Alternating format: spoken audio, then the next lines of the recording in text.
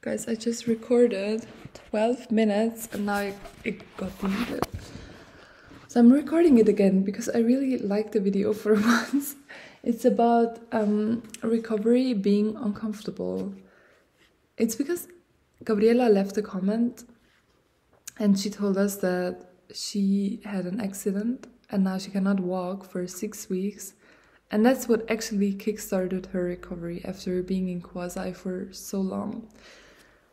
And yeah, for me, something similar happened actually. For me, it was COVID, where I was just stuck to my house.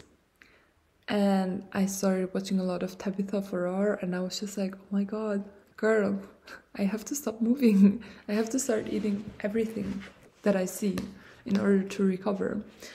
So I want to quickly compare recovery to some things just to show you perspective.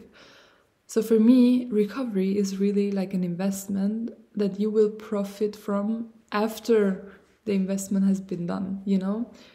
So usually I would say recovery lasts between 2 and 5 years. I don't know. Depends on the person, depends on how stubborn you are. For me, I was extremely stubborn once I really got to the point where I decided now it's time to recover. And then it took, I would say, around a year. But before that, I was already like trying to recover for a year. So in total, it was like 2.5 years, including quasi recovery. But yeah, so for me, what came to my mind was, imagine you're working and you have a nice job and you just finished your studies and you want to get into a different field, but actually you have to have experience in that field to switch to the field, you know? So you decide to do an internship and your wage will decrease, like your salary, for a year.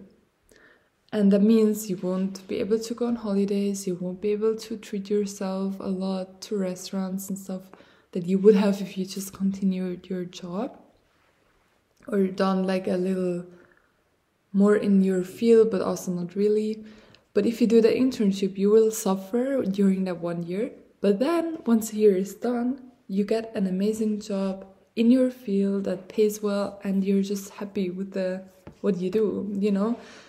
And then from then on, your whole career, you're kind of like thankful for doing this 1 year where it was a little bit annoying, but at least like afterwards, you were very happy.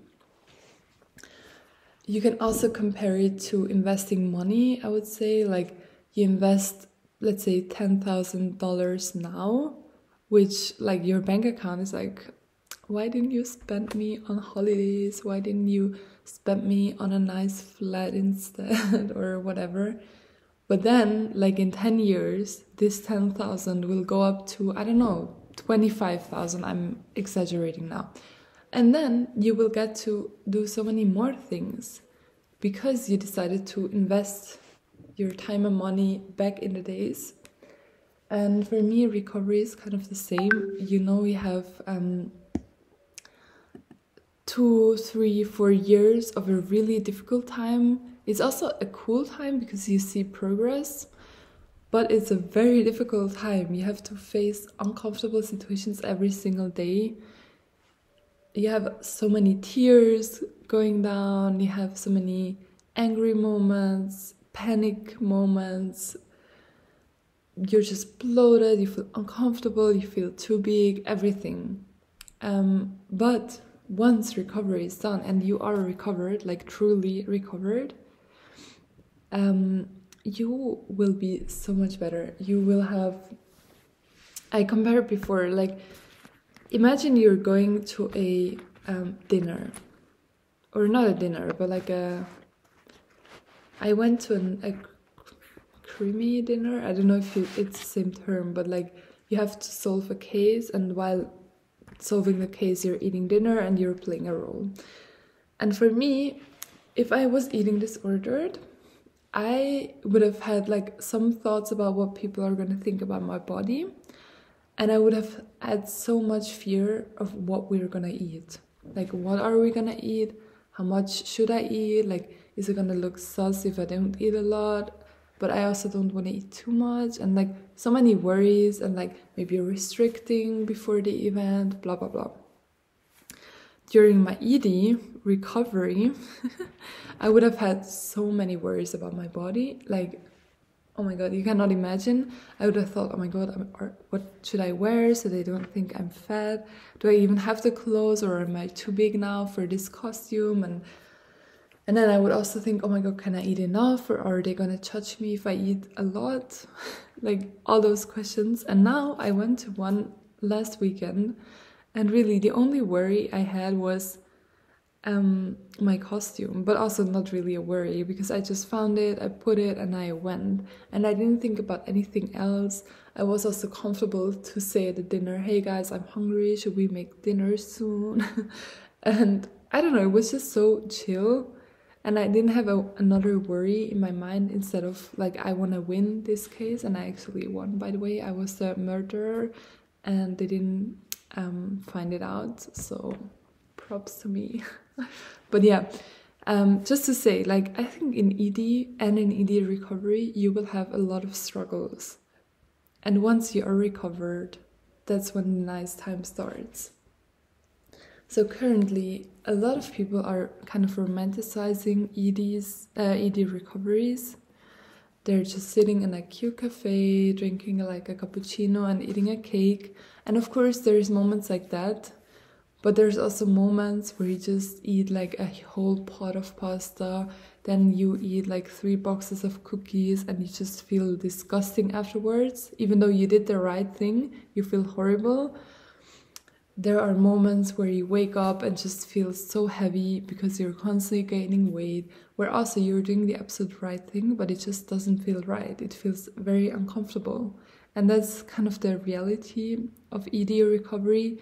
It's not going to be nice. It's actually going to be very difficult, but you're going to learn a lot from it. Like, you're going to learn to not care about what people think about you. You're going to be so much more resilient as well. So a lot of learnings that you will profit of once recovery is done, but during it, it's not nice. So yeah, that's just to say that you have to have kind of a light at the end of the tunnel to motivate you. Really think about, once you are recovered, how amazing you're gonna feel, how free and comfortable, you know. But of course, during recovery, it's not gonna be comfortable. And if it is, you know you're not on the right track. It has to keep being uncomfortable. Once you get used to eating a lot, you have to get used to eating all kinds of foods, even your fear foods. Once you have all foods in control, you have to start drinking liquid calories, which is also a very scary thing for a lot of people. And just step by step. You cannot exercise, really. I tell you, don't do it. It's just gonna keep you in quasi-recovery. There are so many things that are uncomfortable that you have to do in order to get to real recovery. Yeah. Just to say, like, it's gonna be uncomfortable for sure.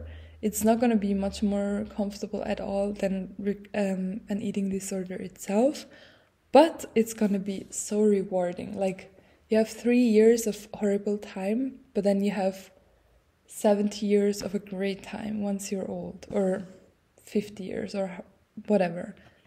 So yeah, I hope this could help you a little bit, and I wish you a great day.